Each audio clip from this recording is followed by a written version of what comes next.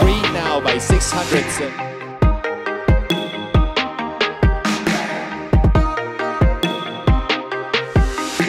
Ranked first, David Ramos.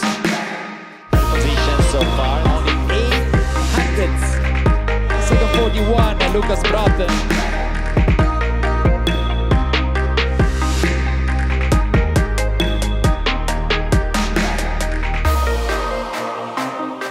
Pretty far behind, but yeah, it was good surface and it was possible to do anything.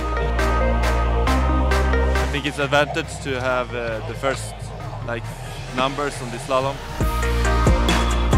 Good in that.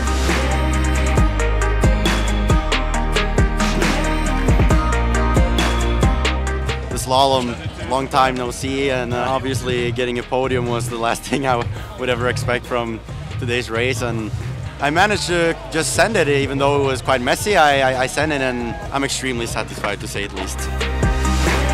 The snow was perfect, especially in the slalom part.